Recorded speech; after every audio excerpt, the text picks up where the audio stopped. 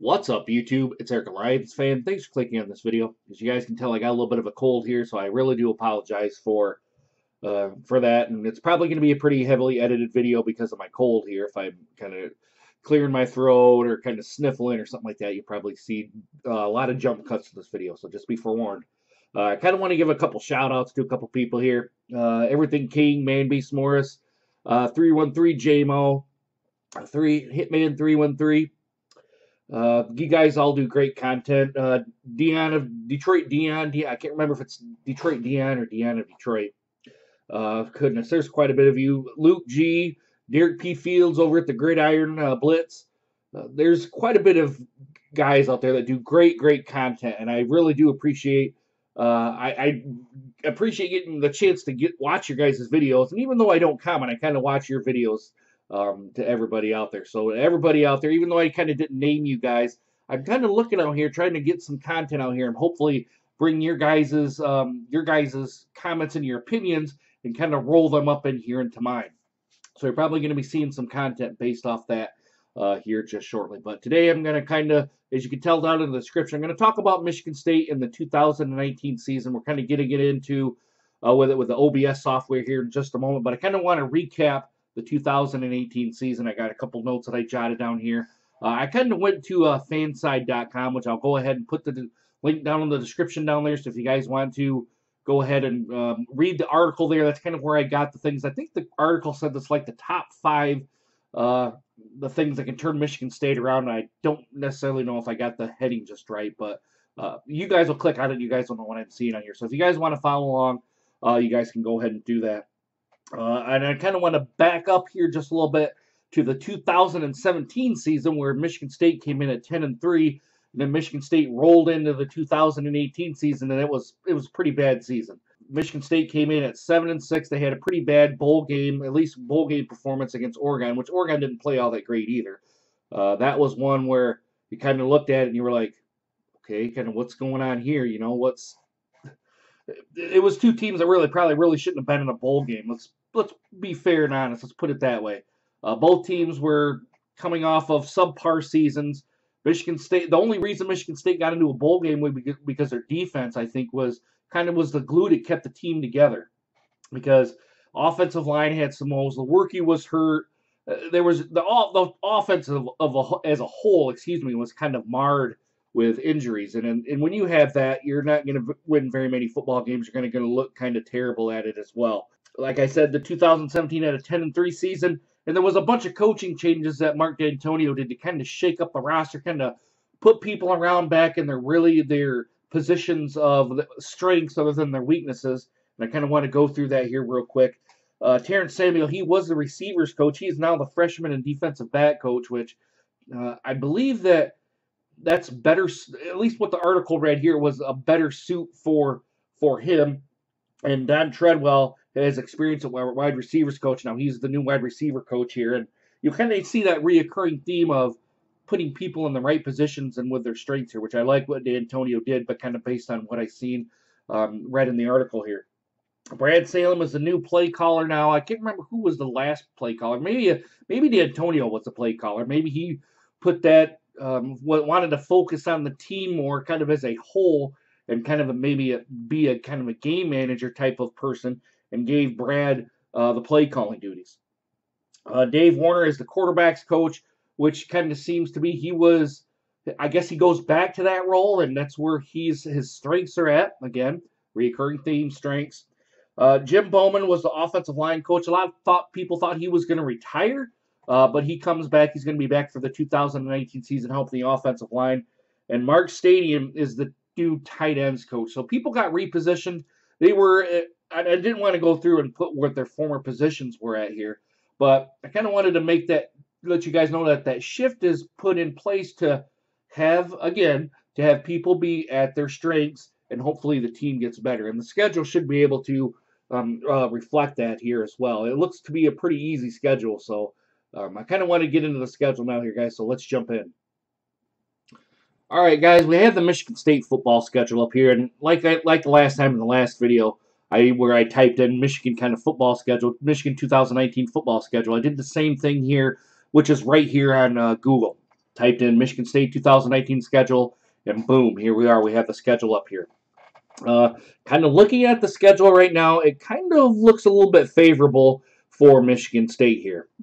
Hopefully they can rebound. I think the defense, again, in that article that I kind of put a link down in the description here, says that the defense should still be elite again, and that's kind of going to be one of the strong points for Michigan State. It's probably going to keep them in some games here against the tougher competition. But let's kind of jump in and get right in here. Michigan State has the first 3 of the first 4 games at home, a lot like what Michigan had on their schedule.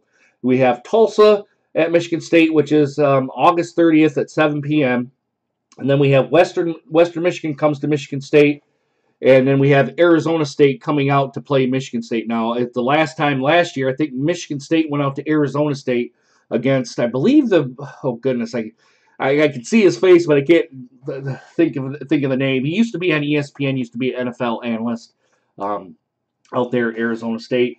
And that's kind of a moot point right now. I see 3 wins right here for Michigan State. If the defense is elite as what the article states that it is, I think that the Tulsa, the Western Michigan, and the Arizona State game should be winnable games, as is the Northwestern game when they go at Northwestern on September 21st.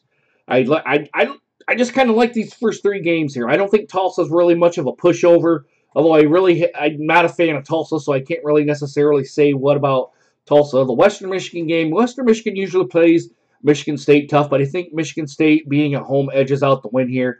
And Arizona State, I think, coming out to the Eastern time zone, and without the kids out there, I think the time zone is going to be somewhat of a factor. Maybe not as big a factor as maybe I think it will be, but I like Michigan State here to end up with the win. I think like I said, the defense is going to be critical here in the Arizona State game, because we know how last year how they kind of scorched Michigan State here for some yards and some points here. So I don't necessarily think it's going to be too big of a. I think it will be a win, but I'm not necessarily thinking it's going to be like a 7 or 14-point win, or even a 10-point win. It may be more like probably, I would say, less than 7. I'm guessing probably about 4. But I don't want to kind of get into that kind of discussion right now. Michigan State Northwestern I like as a win as well, even though they're at Northwestern. This one could be a pretty good game to watch, because we know Northwestern has now kind of turned it around. They're kind of being one of the better teams in the Big Ten West out there. I might actually sit down and actually watch this game. Right now it's a to be determined game. If they're 3-0 kind of coming in, if Northwestern's 3-0, it may get maybe the Big Ten, maybe the late game on here. I wouldn't keep that out of the realm of possibilities on here, but that looks like a very, very good matchup for Michigan State. But I do like Michigan State coming out here, so we're 4-0 for Michigan State. Then we come in kind of to the meat of the schedule here. You have 5 out of the last 6 games, which are opponents where Michigan State might have some trouble with. I think they win at Indiana, but I think they lose at Ohio State, Penn State, and Michigan, which I already pinned Michigan. If you've seen the last video, I pinned Michigan to win that game anyway. So, but I like the Indiana to win there, and I like them to win against Wisconsin, because I don't think Wisconsin has quite gotten back up to the par. If you see my Michigan video, I kind of made a reference to Wisconsin not being back up to par to where they usually are with their team right now. So right now we're going to be at 7-3 going along with the win at Illinois, because goodness, Lovie Smith there at Illinois, he's, like I said in the last video, he's got some work to do down there. So we're 7-3 coming out of the Michigan game, and then Rutgers, Michigan State as another win. There's 8-3, and Maryland at Michigan State to round it out at 9-3. I kind of like it at 9-3 right here, kind of along with Michigan, which Michigan gets a tiebreaker here. Again, was Ohio State. I think, like I said, I think Ohio State is going to be your West Division champion. And probably, I don't know who's going to come out of the the East champion. I don't know who's going to come out of the West. Probably be Northwestern. You're probably going to see another Ohio State Northwestern Big Ten championship game. But I think it will be much improved on here. If the article states what the article, or if the article states was going to be coming true at Michigan State, I necessarily can't see Michigan State having a good bowl game here. I don't know who they would end up playing here. They probably might go. They'll probably get a Florida game. I don't think they're going to get a New Year's Six game, obviously, but I think they're kind of going to be right in that mix, bumping up right up against New Year's Day. I don't know who, like I said, don't know who their opponent would even be. Maybe you guys might have a better idea. But for me, I like Michigan State's. I like their schedule here. It seems pretty favorable to them. The only hard games are going to be at Ohio State, Penn State, and Michigan. But all the other ones are wins out of a 12-game season. So out of 12 games, you only have 3 losses. That's pretty good. Pretty good schedule, or a pretty good record here. Like I said, I don't necessarily know a whole lot about Michigan State. I prefer Michigan as my team and within the state, but really, guys, it doesn't actually really even matter anymore. Michigan State. I'm old enough now where I just kind of like Big Ten football, and Michigan and Michigan State are the 2 teams that I kind of are following now. Michigan kind of more than Michigan State, so I'm going to try to get back up on my Michigan State news, and along with the basketball and Tom Izzo and all that sort of stuff, which I do like Tom Izzo as a coach too. I've always liked him as a coach at Michigan State. I think he was the best fit there for after Judd Heathcote left, but that's another story for another time. I don't want to kind of get deviating. I'm kind of starting to jibber jabber here. So, guys, I like him at 9-3. Based on the schedule, what you guys seen here, let me know what you guys think down in the comments. Is 9-3 realistic? Is something like 8-4 more realistic, or maybe even another 7-5 season? Is that more realistic, or do you kind of like them maybe even have a 10 or 11 win season? Let me know what you guys think down in the comments. Please consider hitting that subscribe button and make sure you hit that bell notification so you guys get more videos just like this one. All right, guys, it's early. It's almost 6 in the morning, so I got some editing to do before I get it uploaded to my channel. So, guys, I really hope you guys enjoyed this video and hope to see you guys again soon. Take care, guys.